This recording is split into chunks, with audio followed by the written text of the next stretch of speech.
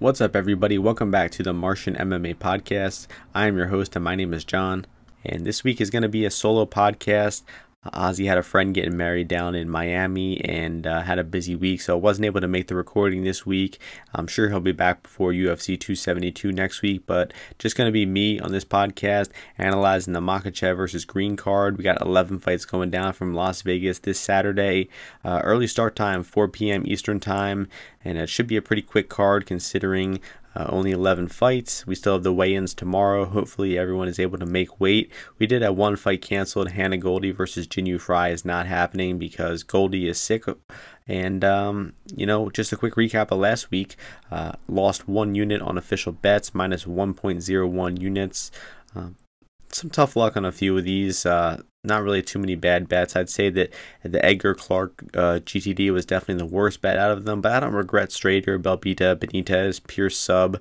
I don't regret any of those bets, so just some unfortunate luck in some of those. Not necessarily a bad bet, so just going to keep grinding away. Got some more bets locked in this week already. Have a few money line bets already locked in, and I'll definitely be sharing what those are throughout the podcast. So with that being said, let's get right into the first fight, which is in the flyweight division. We got some UFC newcomers here. Carlos Hernandez taking on Victor Altamirano. Hernandez is the favorite here at minus 145 on Bet Online right now. And I think that line is pretty accurate. I do think that Hernandez is the better martial artist. Seeing a bit better clean technique out of him, especially in the striking. He just looks very measured. His footwork looks good. He knows what his strengths are. He has good leg kicks, targets the inside and outside with that leg kick. Solid boxing, knows how to pace himself over 15 minutes, and can honestly hit some good takedowns and look competent from top position at times. So I like what I saw from Hernandez. He got a nice victory on the Contender Series over Perez. A very close fight, but he did what he needed to at the right times. Rallied late in that fight in round 3 to win. And Altamirano kind of did the same thing. These guys had a really similar Contender Series fight where they lost round 1, had a close round 2 but edged it, and then rallied late in round 3 with their better cardio to edge that split decision. I think, both guys were probably the rightful winners of those fights. But what I'm seeing from Altamirano is that he is just a little bit of a crazy southpaw. He spams volume. He likes throwing those left kicks, but his technique is not very clean.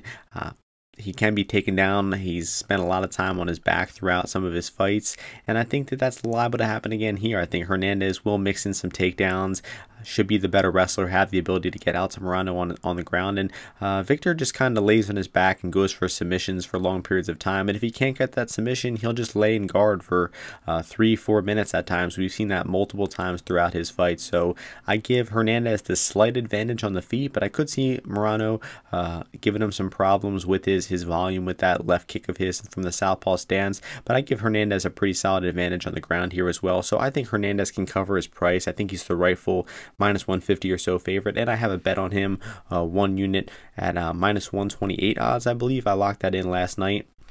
Let me check what those odds are at. Yeah, minus 128 on FanDuel last night. It's still available at minus 135 FanDuel, which is the best price out there. So newcomer fight. Both these guys aren't bad. I think Hernandez has the higher ceiling, and I think I'm going to pick him to cover his price tag on his way to a decision victory here. And that is going to take us to the next fight, which is in the welterweight division. We have Ramiz Brahimaj as the huge favorite over Michael-Gillmore. Brahimaj minus 360, Gillmore plus 285. I have to say that I think it is crazy that Brahimaj is this much of a favorite in a UFC fight. I mean, they really did match him against one of the worst fighters on the roster in Gillmore, but I still don't think him being the minus 360 favorite is an appropriate price tag. And another bet that is kind of mispriced here is his submission line. I tweeted about this a couple days ago when it was at plus 100. It's actually down to minus 125 now.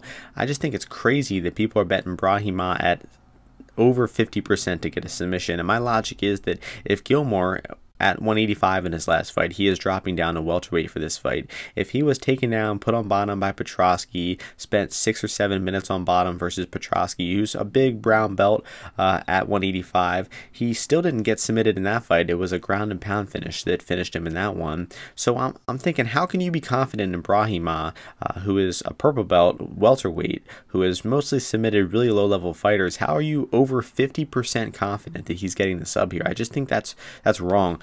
generally, I think the betting fighters to get a finish, a knockout, a sub at +1, whatever it is, +190, +150, is probably minus EV. I just don't think those are the right props to be betting.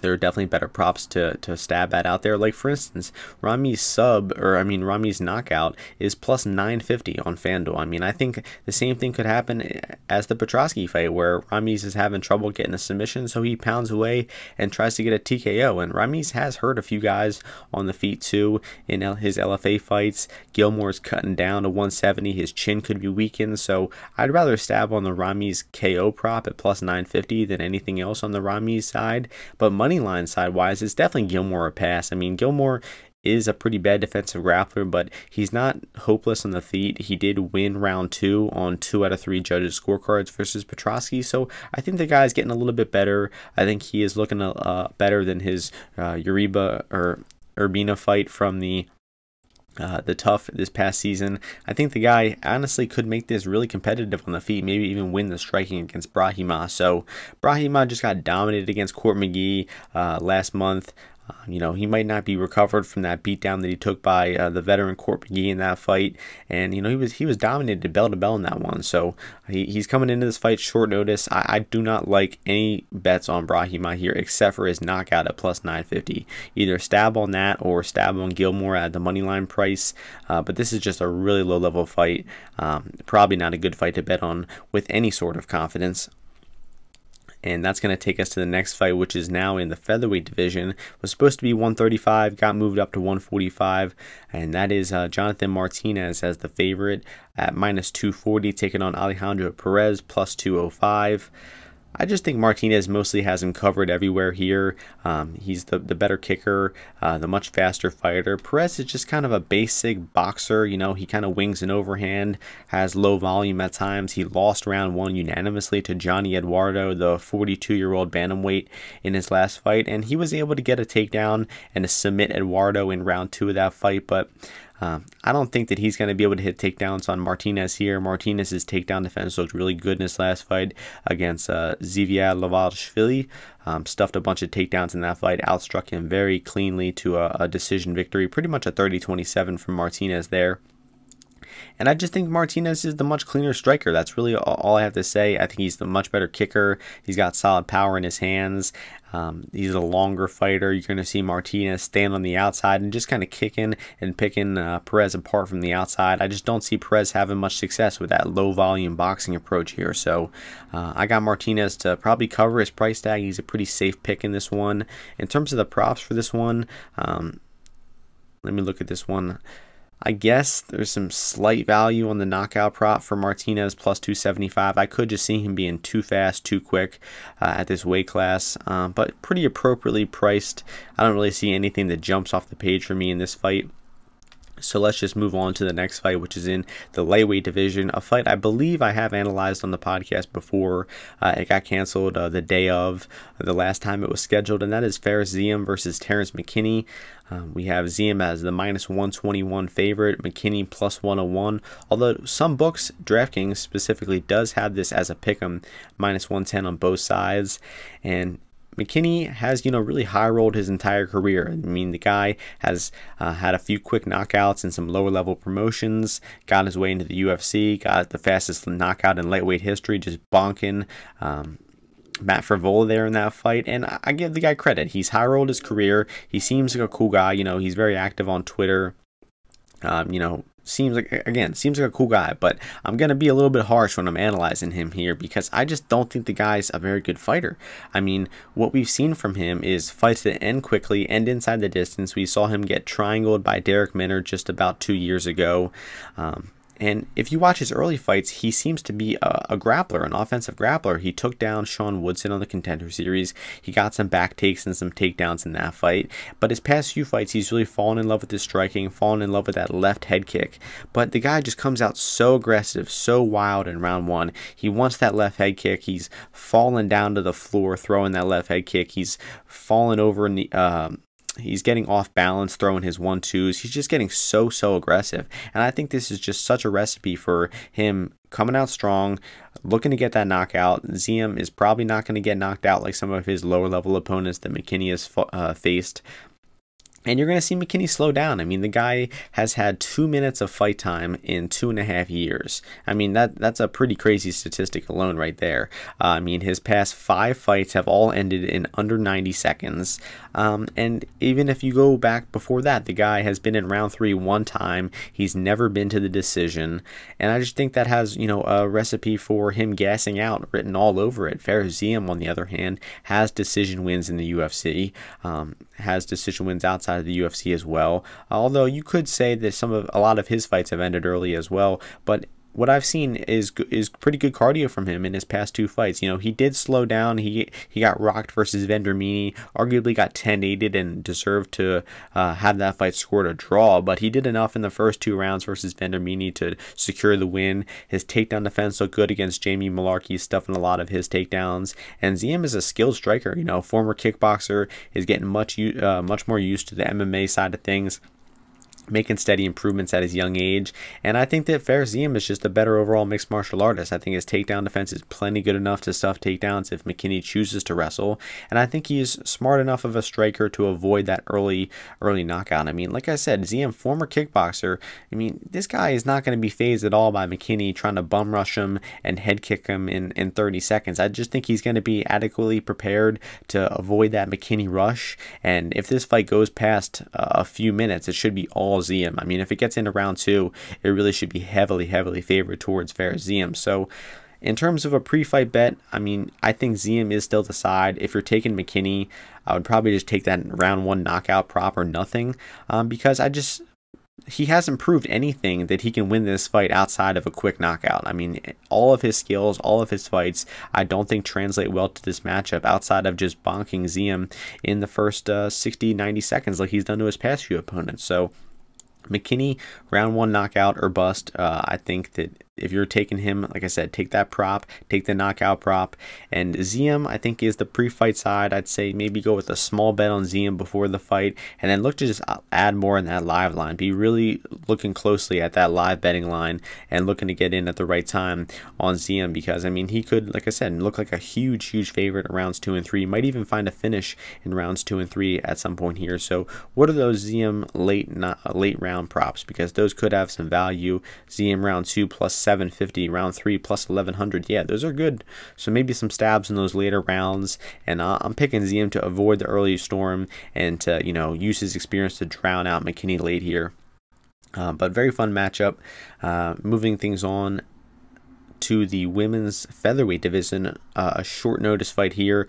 Josiane Nunes taking on Ramona Pascual.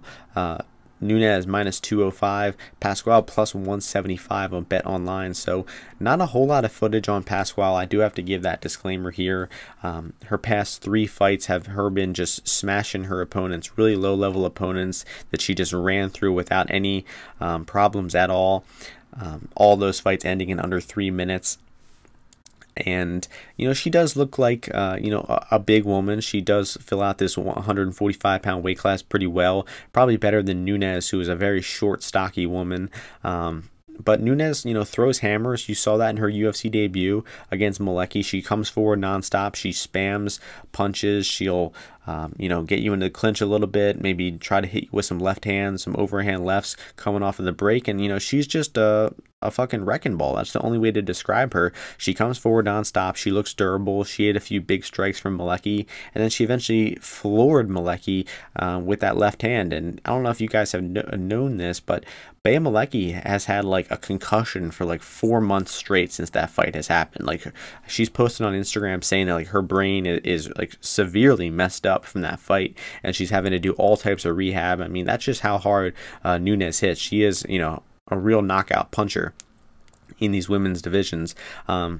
But, you know, I could see that Pascual's style being a bit of a problem for her. Pascual's style is coming from a Muay Thai background. She likes to march into the clinch, throw some knees. You know, her boxing does look pretty sloppy. It looks like she can be caught with some punches coming into that clinch, but Pascual, if she can get into that clinch, if she can start landing some knees, maybe slow the gas tank down of Nunes, She's just getting close with Nunes, so Nunes doesn't have that ideal boxing range where she can land those big punches. I think that's a good game plan from Pascual, so she's definitely going to have to look out for those punches coming into the clinch. She could get caught, she could get rocked on her way into the clinch, but once she gets into the clinch, I think her physical size and those knees and elbows that I've seen from her could, you know, give her some good advantages here against Nunes. So I just think you can't be laying -200 on Nunes. I mean, I know Pascual is a newcomer. She has very little footage, never fought in the UFC, but Nunes only one fight in the UFC. Let's not get crazy here, backing her at -200. Another crazy line here is this fight ending inside the distance is priced at -200, -250 across the board. I mean, for a women's fight to be priced like that, I mean, that's pretty fucking crazy, especially with these women that are so inexperienced. So I think a stab on the goes the distance at +200, I mean, you really can't be too wrong at a women's fight to go the distance at +200. So I like Pascual's chances here. I think it's money line, dog or pass situation, definitely. I mean, you got to take a bit of a shot in the dark in this fight, but if you want to gamble a little bit, maybe take some Pascual money line action or something, or that goes the distance, like I mentioned. But we are already halfway through this card, 6 fights left, and that's going to take us to the lightweight division for the last prelim fight. Really fun matchup here, and I do have a bet on this fight. We have Ignacio Bahamondes taking on Zhu Rong. The odds for this one, Bahamondes -200, Zhu Rong +170, and I'll just go ahead and say it. The fighter I do have a bet on is the dog here, Zhu Rong, at +220, I believe I got him at. 225 on FanDuel, actually. Actually, no, that one's BetMGM. Sorry about that. But you know, this line has come in a lot, so you know, I definitely made a good bet already. +225 to +170. The market is agreeing with me, and you know, it should be just a really fun matchup. You got two fun, exciting strikers. Bahamondes is definitely a volume striker coming off that, you know, incredible knockout, spinning back kick knockout, one of the best knockouts of all of 2021 over Roosevelt Roberts. Zhu Rong coming off a dominant performance over Jenkins. He had a rough debut against Kazula Vargas, lost that fight pretty clearly. But Rong, I think, has some good potential. He's a young fighter coming out of China. I'd say probably one of the most promising prospects coming out of China right now. I'd say the #1 prospect. You know, Song Yadong, not really a prospect at this point. He's a pretty established contender. But Rong is actually a pretty good offensive grappler as well. You don't really see many Chinese fighters being effective offensive grapplers, but I did see some good things from him in the offensive grappling versus Jenkins. He's a dynamic striker as well, got some power in that right hand of his, very fast on the feet. So I think the striking here definitely has a slight edge to Bahamondes. He's probably the more diverse striker with his kicks. He throws a ton of volume, has really good cardio, but Rong has a powerful right hand. I think he's going to be able to hang in there on the feet, and if Rong comes in with the right game plan to mix into some takedowns to get that offensive grappling going, I mean, he could really steal this fight. I think it is pretty likely to go to the decision. And I think that if these are some close rounds, Bahamondes is landing a lot of strikes, but Rong lands a big punch or two, ends with a late takedown. I think he could steal these rounds, and I think we're headed for a close decision on either side for this fight. So I like Zhu Rong as the underdog here. And, you know, that's really all I have to say. I think we're going to see a really fun fight between these two guys, and I think that Rong will fight for your money at the odds. I mean, where the price is now, it's getting closer to appropriate, but even now, I'd say there's some slight value left on Zhu Rong. But if you haven't gotten in already, you probably have missed the best prices on Rong. So don't just steam chase, don't just pile in because everybody else is betting. You know, make sure you really see some value at that +170 price before you bet it. But really fun fight there. Should be some good entertainment, and we're gonna move on to the main card. We got a 5-fight main card, kicking things off with a really fun matchup in the middleweight division. We have RoboCop Rodriguez as the slight favorite, -155, taking on Armen-Petrosyan, making his UFC debut fresh off a knockout in round 1 of the Contender Series. And if you listen to the podcast, you know me, I'm always looking to kind of be very skeptical of these Contender Series guys, especially coming off of finishes, because we know that Dana White doesn't exactly look for the quality of a fighter. He looks at if they can finish or not. And when guys finish fights early, you know, sometimes the public overrates them. They think that they're better than they are. And that's exactly what Petrosyan is coming off of, a first round knockout. But if you watch Petrosyan's fights, this guy gets taken down and controlled against the cage, gets, you know, grinded out against the cage, gets held in a body lock for almost every single one of those fights. Now I do have to say that he is pretty good at, once he gets back to distance, he does know that he's down in the round. He knows he needs to spam volume, and he is pretty good at hurting his opponents once he breaks free of that clinch. But I mean, I've seen 3 or 4 of his fights where he was taken down, he gives up his back, he sits against the cage, he gets controlled for 3 or 4 minutes at a time, and then he breaks away, he throws a few strikes, and the guys get knocked out. So he does look like a decent kickboxer, nothing special at all. He does have some fast kicks from the outside, but in terms of his pocket boxing, if you watch the fight against Yusefel, I believe is the gentleman's name, I mean, 1 minute into that fight, they get in a back and forth boxing exchange in the pocket. Petrosyan keeps his chin wide up in the air, and he gets clocked and knocked out in 1 minute. And that was at 205. He is dropping down to the middleweight weight class for this one. He did weigh in at 201 pounds for his last fight, though, so it doesn't seem like he's going to be cutting a massive amount of weight. But you do have to consider that he is cutting that weight for the first time in about 2.5, almost 3 years, the first time making 185. So you got to think that that's going to take a toll. And getting over to the Rodriguez side, really love RoboCop. I bet on him in both of his UFC fights so far. And his last fight was a bit sketchy against Jin Young Park. He showed some really good grappling in round 1 of that fight. Was able to take Park down, got a back take. But in round 2, he did get rocked. He was in a real bad spot, getting lit up with some punches. But he had a miracle comeback where he was able to rock Park in some boxing exchanges and put him out. And, you know, he has had a bit of a susceptible chin at times. He got knocked out by Jordan Williams. He got hurt by Park, like I mentioned. And he kind of has the same issue as Petrosyan, where he just keeps his chin a little bit high in those exchanges. But if Rodriguez is not getting rocked, I mean, I do think he is the much better pocket boxer of the two, much more comfortable at boxing range. Petrosyan is definitely going to have the advantage with the kicks from the outside. But Rodriguez is no slouch in the kicks at all. He does really good at checking leg kicks, one of a very rare thing you see in MMA. It's a basic skill, but very few fighters have it for some reason. But Rodriguez, you saw in that Park fight, knows how to check kicks. All you got to do is turn your leg outside a little bit, and you shut down that leg kick, which is such a big weapon for so many fighters. And so many fighters, for some reason, just don't learn how to check leg kicks. But Rodriguez does have that skill. That is a good thing to think about in this fight. And I think Rodriguez has, you know, the boxing advantage. He definitely has the grappling advantage. He's got much more experience. He's much more experienced late in fights. And I think, you know, kind of all signs point to Rodriguez winning this fight. Unless he gets, you know, knocked out early on here, which is a small threat. I think that rounds 2 and 3 really favor Rodriguez here. I mean, he came in on short notice versus Dushko Todorovic and put up a nice 3-round, 15-minute performance there. He rallied back from that getting rocked versus Park in his last fight. So I think Rodriguez will know that the grappling is where this fight favors him. And he has a good arsenal of takedowns. You saw his transitions against Jin Young Park too. I mean, the guy is slick on the mat. He can hit takedowns, judo throws. He can take your back. You know, he can do all types of things on the ground. And I think he's a pretty slick operator on the mat. And his submission price at plus 460 on FanDuel, I think, is a really good bet. I actually just locked in a bet on that and tracked it on my Bet MMA tips page right before this fight. I mean, if you look at the odds, Rodriguez knockout is plus 185 and his submission is plus 460. I think, you know, I wouldn't say those lines should be completely flipped, but I'm not really sure why his knockout is plus 185 here.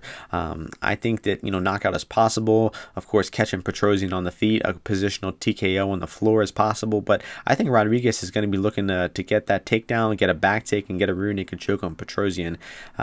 Because Petrosyan had just shown such a susceptibility to getting taken out and give up his back and getting controlled against the cage. I think we're going to see a grappling clinic from Rodriguez here on his way to either a submission or a grappling heavy decision victory here. And if you like Petrosyan, just take him by knockout, man. His odds for his money line plus 130.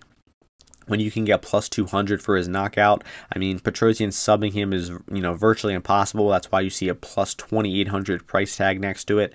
And Petrosyan winning a decision seems awfully unlikely to me. If Petrosyan is winning this fight, he's probably going to be landing hard. He's probably going to be looking for that knockout. So Petrosyan knockout at plus 200 is better than his money line if you are looking to bet him there. But really fun fight. I think Petrosyan could win UFC fights, but I mean, they're matching him up against a tough fighter in Rodriguez here in his first fight. So I think that Rodriguez will grapple his way to a victory here. And that's going to take us to the next fight, which is in the lightweight division. We have Arman Tsarukyan taking on Joel Alvarez. Tsarukyan is the favorite here. Let me find these odds on Best Fight Odds. What's going on here? Are they not on here? All right, I'm going to have to pull up these odds, but I'll talk about the fight in the meantime. Let me just get these odds up here. Tsarukyan minus 220, Joel Alvarez plus 176. So Joel Alvarez, really shocked me in his last fight against Thiago Moises. I did not give him much of a chance to win that fight. And he just really went at Moises in that fight, was able to hurt him with some knees, some punches, swarmed him with non-stop knees and elbows to get the finish, and knocked out Moises in round one. Really shocking result there, but don't let that result confuse you too much, because Alvarez before that, I mean, extremely flawed fighter. 95% of his wins came by way of submission. And the guy is really known for getting taken down, laying in guard, going for submissions like arm bars and triangles. And that can work against some lower level opponents. But when you're facing higher level guys, I mean, that's a really bad strategy for you to lay on your back for long periods of time to look for guard submissions. And he's facing, a blue chip prospect in Arman Tsarukyan. Again, like I was saying earlier, I don't even know if you could call him a prospect. He's a pretty established contender at this point. But Tsarukyan is a really skilled striker. He's got solid boxing, beautiful jab. And then he's also a tremendous wrestler. You saw him wrestle multiple opponents in his UFC career. OAM, he put up a good 15-minute wrestling performance versus Matt Frevola. And I mean, Matt Frevola is a solid wrestler. He did really good in a lot of those wrestling exchanges, but Tsarukyan still got him down to the mat, 10 times officially according to the stats, but he kept him down for good stretches at times, and he just showed that he can wrestle for 15 minutes. He can mix in the striking really well, and the guy is just, a pretty phenomenal fighter. I'm really looking forward to see where Tsarukyan goes in his future. But he should have the wrestling to take down Alvarez here. He should have the ability to avoid that armbar, that guillotine, the triangle, like the submissions that Alvarez like hitting them with. And on the feet, Arman should be, the better, more experienced, slicker striker, much better boxer. But Alvarez is going to have some big size advantage here. He's going to be 8 inches taller, which is, extremely significant. We're talking about, I think, 5'7" for Tsarukyan, pretty short for a lightweight. And then Alvarez, 6'3", which is gigantic for lightweight. This guy is pretty fucking huge. I think he's had some trouble making weight in his past fights. Let me check up on that. Yeah, he missed weight 157.5 versus Moises. He missed weight versus Yakovlev 159.5. He did make weight versus Joe Duffy, and he did make it versus Danilo Belluardo as well, but he missed weight in back-to-back fights. And he is also very skewed towards round one. I believe, again, 90% of his fights have ended in round one. I don't know if he's ever been to the decision. So the longer this fight goes, the more it's going to favor the more versatile, more experienced, better cardio fighter in Arman Tsarukyan. And, I think that Tsarukyan probably is going to cruise his way to a decision victory here. He doesn't really chase that finish too often, so I can see him being up pretty decisively in rounds 2 and 3, but just not chasing that finish. And he could have a bit of a tough round one, with the size of Alvarez. If Alvarez comes out aggressive, throwing those long knees, those elbows, those straight punches like he did versus Moises, he could have some initial success here. But I don't see it happening, very sustained. I think it's going to probably fall off a cliff pretty heavily in round one. Or after round one, excuse me, and then Tsarukyan's going to take over to either a round 2-3 finish or a dominant 29-27, 30-26 type of decision for Arman here. So fun matchup, but I think Arman probably has him covered everywhere, and I'm looking to see where they go next with Arman. maybe he can fight like the loser of the main event or something. Well, actually, him and Islam already fought, so who knows? Maybe Gamrot is next for Tsarukyan after this. But that's enough said about that fight. I'm gonna take a swig of water real quick. Been talking nonstop for 20 minutes straight. Oh, 30 minutes straight, actually. But we're burning through these fights. We got 3 fights left. The next fight is in the women's flyweight division. We have Ji-Yeon-Kim as the -161 favorite, taking on Priscilla Cachoeira as the +141 dog. Said it on Twitter a few days ago, but it is amazing that Priscilla Cachoeira is getting another fight in the UFC. She was in a rear naked choke versus Jillian Robertson. She deliberately tried gouging her eyes out with her thumb 2 times, and the commentators mentioned it. You know, DC, Rogan, Anik, they all mentioned it. So you got to think that if someone is blatantly trying to break the rules and gouge a fighter's eyes out with their fucking thumb, and they're still getting offered another fight in the UFC, it makes you think just how desperate is the UFC to fill these slots right now. Just how desperate are they for female fighters to fill these divisions? Because, you know, pretty egregious foul committed by Cachoeira there, but she's still getting another UFC fight. But getting down to this matchup, I can't be laying over -150 on Ji-Yeon-Kim. I mean, she retreats the entire time. She throws, you know, some decent straight punches. I mean, she is an okay boxer, but, you know, she just doesn't know like the body language of winning fights. I mean, she could have possibly won that fight against Molly McCann if she didn't just retreat the entire time. I mean, her body language was so terrible there that she really, you know, let McCann steal that round 3 from her. Even though Ji-Yeon-Kim was lighting Molly McCann up with punches that round as well, it's just the aggression of Molly McCann really stole that round for her in the eyes of the judges. And something similar could happen here. I mean, Cachoeira is, you know, a zombie, you know, extremely durable, has taken multiple beatings in her UFC career and kept fighting. And she's going to keep marching forward. She's going to be throwing those haymakers of hers, those uppercuts, those wild overhands. And, you know, skill-wise, Ji-Yeon-Kim, much more skilled striker than Cachoeira. Much better fighter overall, but I'm still concerned for Kim to lose this fight, honestly, because she's going to be backing up. You know, she's going to be throwing those punches, but they're not going to really deter Cachoeira. Kim has really no power in her punches, and she's going to be, you know, moving backwards, retreating, throwing straight punches, but Cachoeira will eat those punches. She'll keep coming forward, and eventually I could see the pressure of Cachoeira kind of adding up. Maybe she catches Kim with some big punches at times.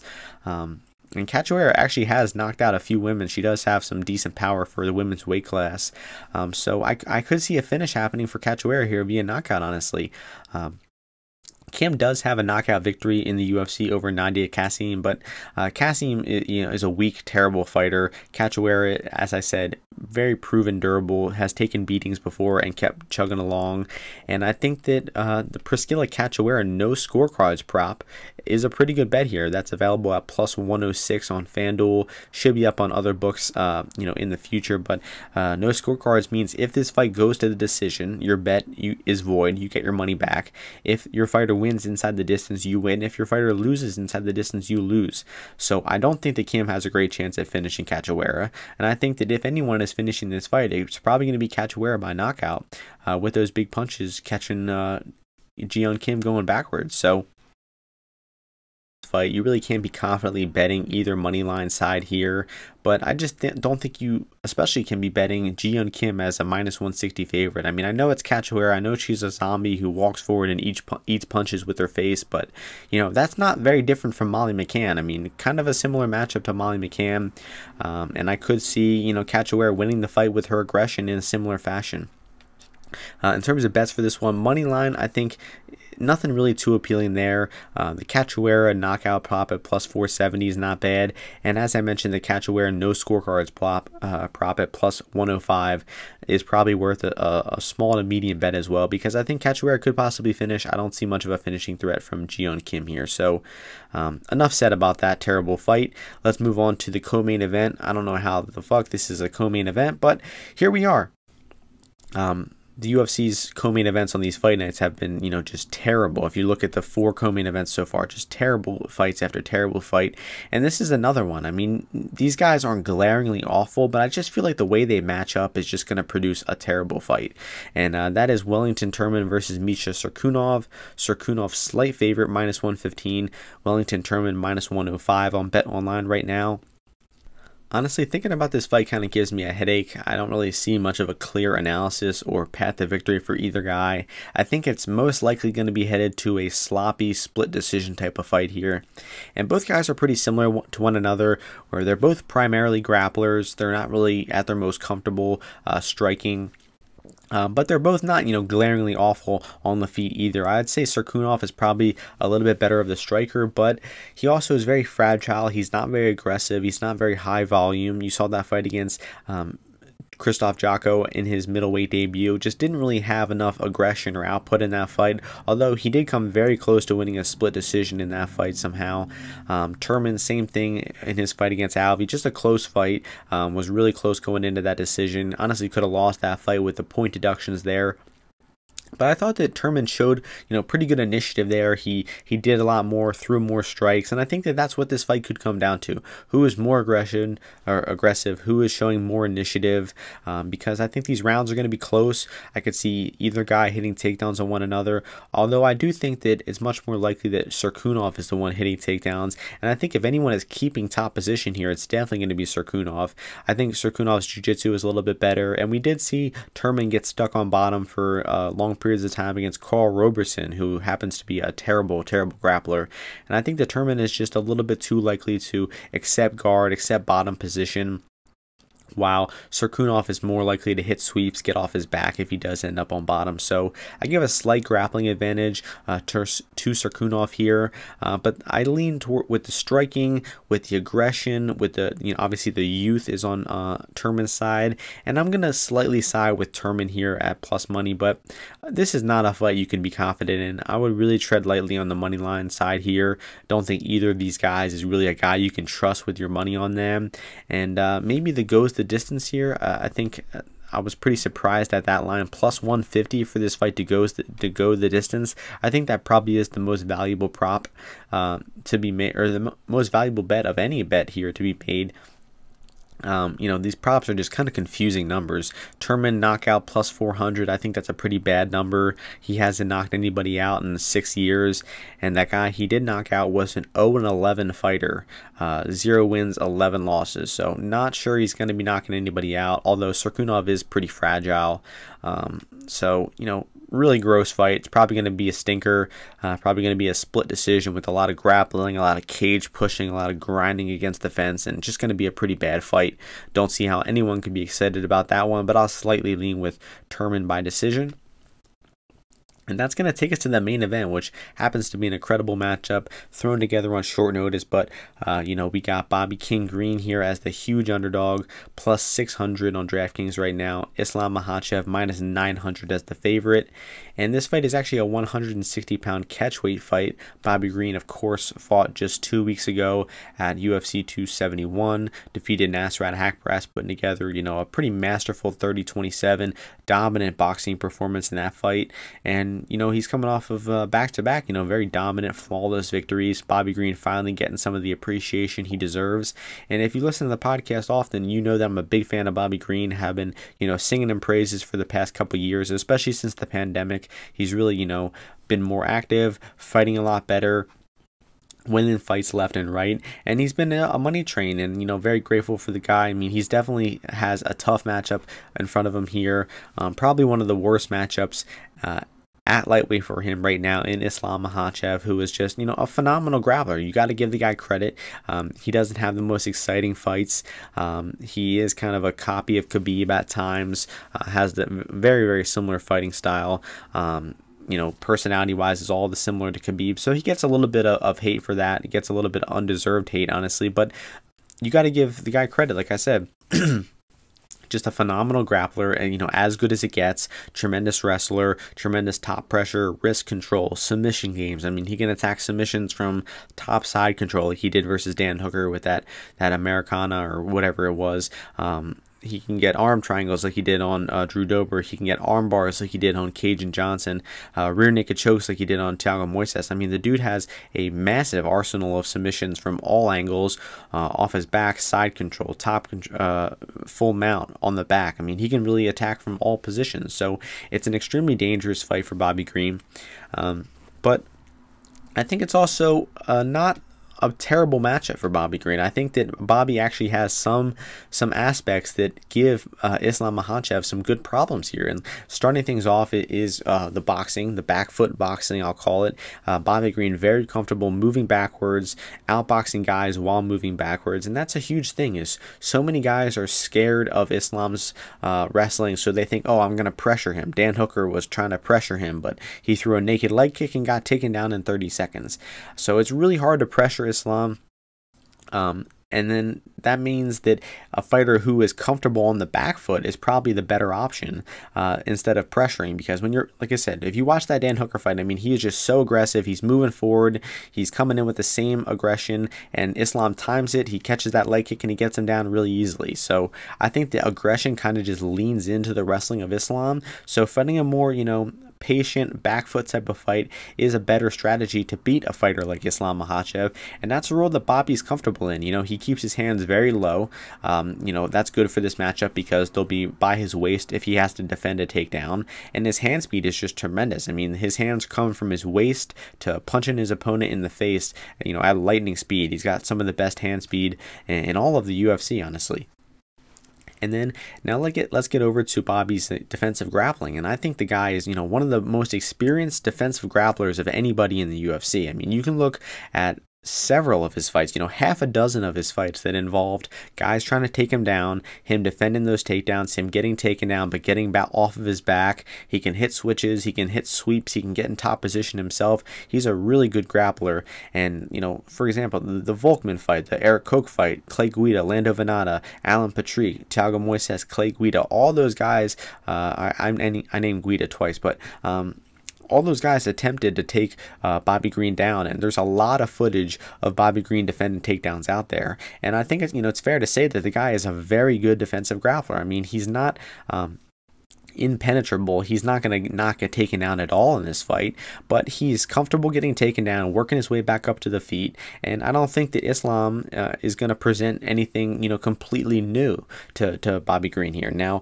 if the fight gets down to the floor, I think that Islam is going to have much better top control than the guys I mentioned, with the way he controls the wrists and the leg lacing. I mean, he's just incredible at the way he keeps opponents down.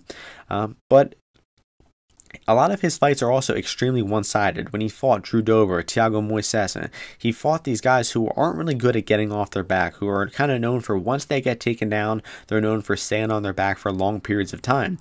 Bobby Green is not that type of guy, and he's going to be working his way back up to the feet. He's going to be, maybe giving up some bad positions at times, but he's going to be attempting to get back to the feet, and he has very good technique in terms of getting off of his back. So Islam's going to be working harder than he did in those past few of his fights, especially the fights that got late. Like I mentioned, the Drew Dober fight, the Tsarukyan fight, the Moises fight. I think he's going to be working a lot harder in this fight than he did in those fights. I think it's going to look more similar to the Tsarukyan fight, if anything, where Tsarukyan was able to escape some of those bottom positions. Bobby Green is going to get taken down here. I do think he's going to spend some time on bottom, but I think he's going to stay safe. He's not going to get up too recklessly. He's not going to, give up his back and get submitted right away. I think he's going to, intelligently work his way back up to the feet. And when he can, it's going to be interesting to see what Islam's gas tank looks like if he's able to escape a few of those takedowns. We're going to see what Islam is really made of if a guy is in a tough fight and, giving him some problems. We're going to see, can Islam battle back from that adversity? We really haven't seen Islam battle much or any adversity in his UFC career at all. And I think Bobby has a lot of tools to make this fight difficult for him. That back foot boxing, that defensive grappling pedigree, the vast amount of experience that he has. Bobby's got good cardio, good output. He just landed almost 200 strikes against Nasrat in his last fight over 3 rounds. You do have to have a little bit of concern over Bobby with the weight cut. He is cutting weight back-to-back weeks, but actually he had 1 week in between. 2 weight cuts within 2 weeks, and he is getting an extra 5 pounds to kind of alleviate some of that pressure, but it's still going to be tough for Bobby to cut that weight. And he was in a 15-minute fight just less than, it was 12 days ago. He was in a 15-minute fight. It was pretty one-sided. He did not take much damage in that fight, but still your body peaks out at a certain point. If you're in training camp, you can train for too long at times and your body isn't going to be in peak condition for the fight.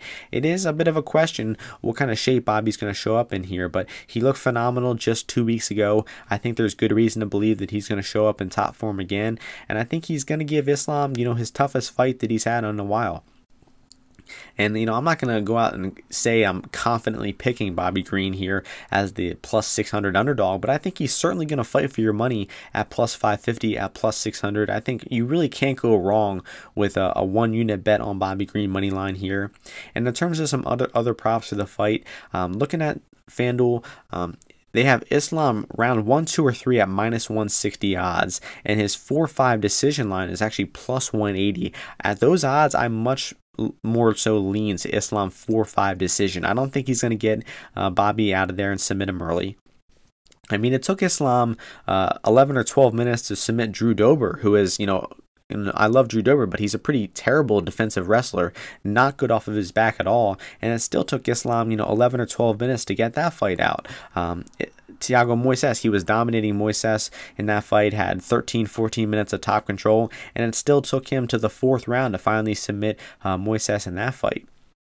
So I think it's a really good chance this fight does see 4-5 decision.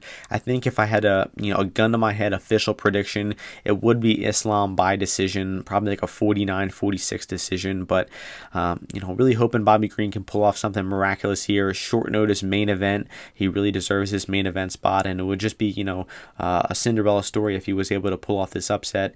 And the last thing I'll say is another prop I like for this fight that I do plan on betting is the starts round 3 prop at minus 122.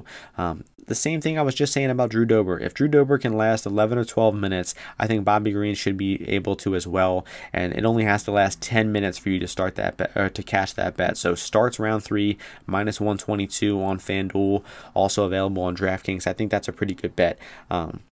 That'll be my most confident prediction of the fight, is this fight will start round 3, minus 122. That is a good bet to be made.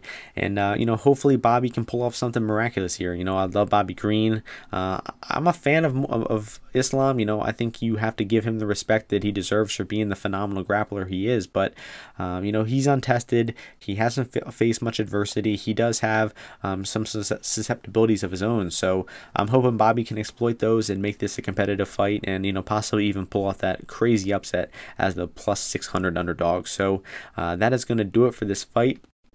This entire card. The bets I have locked in so far: 1 unit on Bobby Green, Zhu Rong, and Carlos Hernandez, and a small bet on Rodriguez by submission as well. Make sure you're following me on Bet MMA Tips to find all my official predictions and official bets. And that's going to do it for this podcast. Hope you all enjoyed this solo edition podcast. Ozzy will be back with us next week before UFC 272. So hope you're all able to enjoy this podcast, get some good information from it, and hope to see you all before the next podcast next week. UFC 272, Colby versus Masvidal. That should be a really fun card. So hope you're able to win some bets, enjoy the fights this weekend, and I'll see you all next week. Peace.